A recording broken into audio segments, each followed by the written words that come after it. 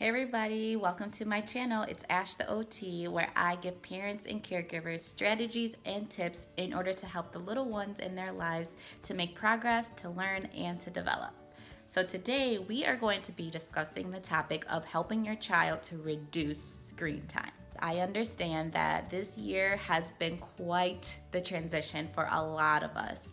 And a lot of children today are actually being forced to be on the screen for longer amounts of time because of remote learning that they have to do.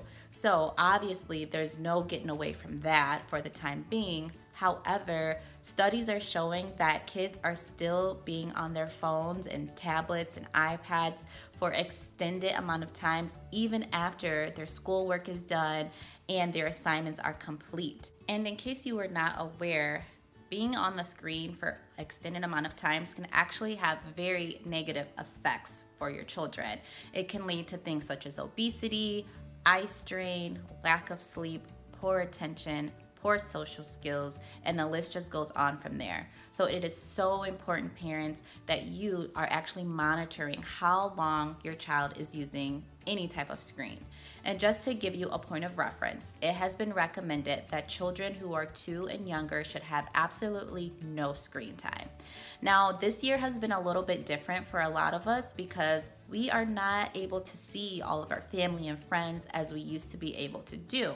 So obviously, if your kid wants to call someone, or if someone wants to FaceTime or Zoom or Skype the little ones in your life, obviously that's okay. But we're talking about just being on the phone or their tablet for any amount of time. So anybody that's 2 and younger should not have any screen time.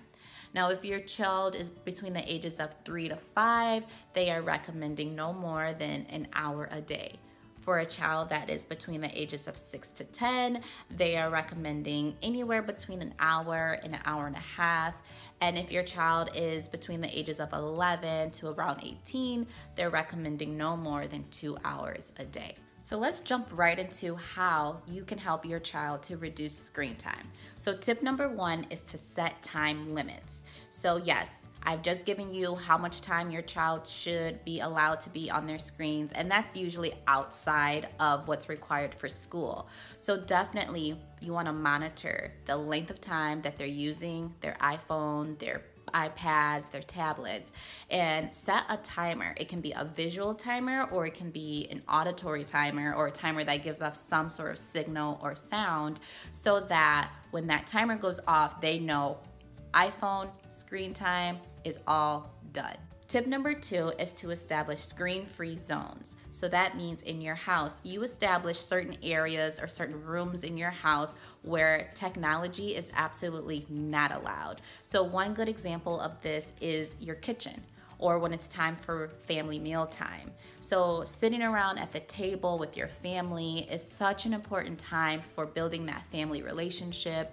It's such an important time for teaching kids social skills and manners and things like that. But if your child is scrolling through their phone while sitting at the table, they're missing out on a lot of learning opportunities. The bedroom could also be another screen-free zone, because in our bedrooms, that should be for sleeping or for playing, right? However, we don't want our child to be in the bedroom just scrolling for hours on end on their screen or watching videos nonstop. So maybe the bedroom could also be a screen-free zone. Tip number 3 is to set aside movement breaks or opportunities for play with your child. Now, children were never meant to sit in front of a screen for extended amount of hours, and that is the totality of their little lives. No way. Kids are active. They are meant to be physical. They are meant to run around and jump and crawl and climb and do all of those things. And being on the screen is definitely limiting all of that. So definitely make sure your child is getting in some type of physical activity throughout their day, because sitting still and being sedentary for such a long time is something that actually does lead to health issues. So we don't want to have that, and we absolutely want to avoid that. Tip number 4 is to help your child relate what they are seeing or doing on the screen to actually real life activities. So for example, if your child is on their tablet and they're doing a puzzle, and they're absolutely great at doing that puzzle on the screen, make sure that you're helping that child to also be able to do puzzles in real life. Or if that child is learning how to write their name using some type of app on their screen, make sure that you're helping that child pick up a marker or pick up a pen or pencil and be able to write their name in real life. As a therapist, a lot of times I am seeing that kids are phenomenal these days at being able to operate their tablets and their iPhones. They can open it up, they can power it on, they can find their favorite YouTube channel and their favorite videos. But when it comes to doing real life activities, they are falling behind, and that is such an important part of their development. So make sure you're helping that child to make that connection so they are connecting what they're doing on the screen with some actual real life examples. Tip number 5 is to have a reward chart or reward system in your house. So this could be something like, let's say you have a chart where you keep track of how often your child was able to follow the instructions or follow the rules for screen time. And let's say they followed it nicely 3 times out of the week. You can set something up so if your child gets 3 days in a row where they listen to you and they follow instructions about limiting screen time, then at the end of the week, they get a reward. And no, that reward is not more screen time. That reward can be something else that the child really enjoys. It could be playing a favorite game with the family. It could be baking their favorite dessert. It could be doing a favorite craft. Whatever else it is that your kid likes besides being on the screen is something that you can reward them with at the end of the week if they follow the rules for limiting screen time.